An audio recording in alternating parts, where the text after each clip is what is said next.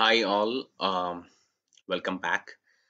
So in this session, we'll find out how we can provide a schema to your data frame.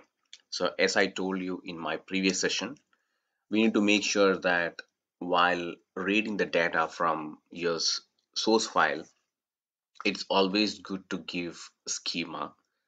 Else the reason is the Spark, if doesn't know the data type of the data which is coming in, it has to read the data and set the schema, right? That's a time consuming.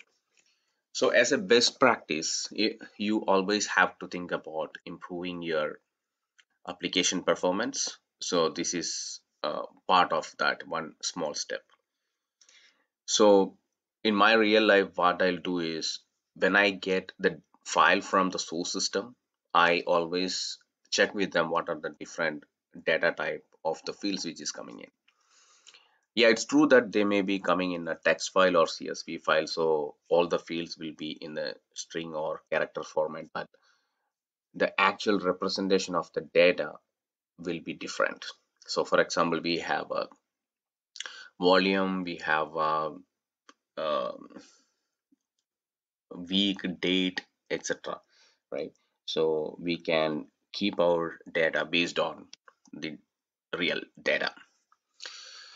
Having said that, we'll see how we can implement that. So for this demo, I took the data from share market. So you can go to Yahoo Finance and click on the go inside, and you can find out any any company that you wish to look into that. So I always like to look in MSFT. So MSFT is Microsoft. So what did I done? I just came here and click on historical data.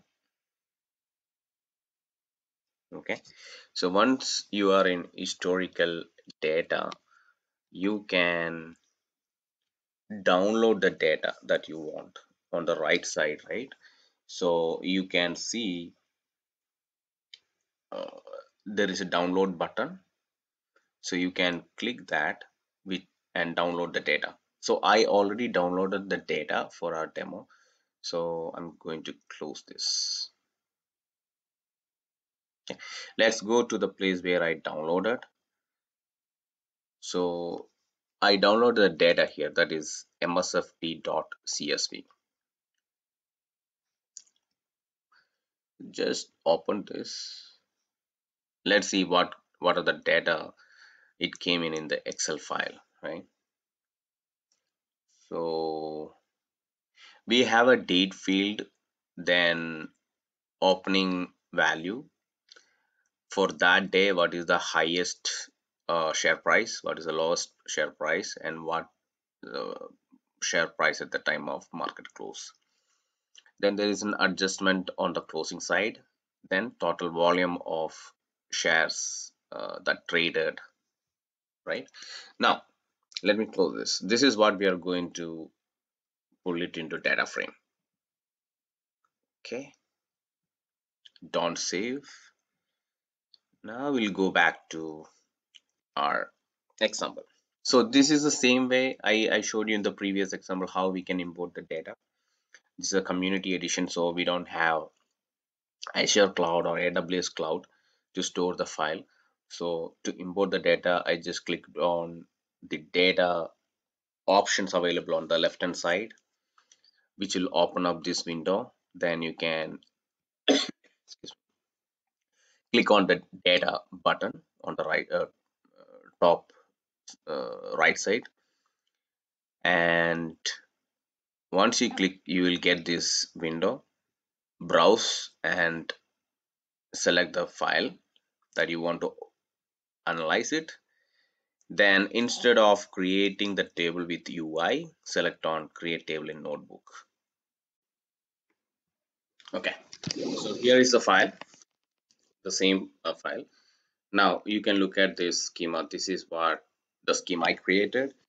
And for creating the schema, first you need to import the types that you want to use it. So here I used float type integer type and string type, right? And the other two important thing that we need to consider is struct type and struct field. So we need to import all these types here. Then this is your schema name. Schema name is equal to struct type and provide all the fields. Okay, so I given the same column name: date, open, high, low, close, adjusted close, and volume. So provide the respective string type and let execute this. Right. So your schema is now ready. Now the next step is incorporating this schema into your um, statement that creates the data frame. So here you can see file location is file store /table /msft.csv, and file type is CSV. Now in for schema I made it as false because I'm imposing the schema from the statement that I created just above.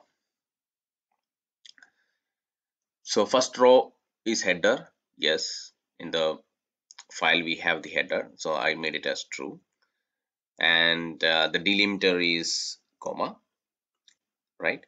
Now, so the only option that I added here compared to my previous video is dot schema, and within bracket we are going to give the schema that we created in the previous statement. Okay, so dot schema within bracket share schema. So once you execute this, then you can see that you got all the data type that you have given here in your schema, and you got the result set. Okay, so if you have any questions on this video, please comment down and I can reply back.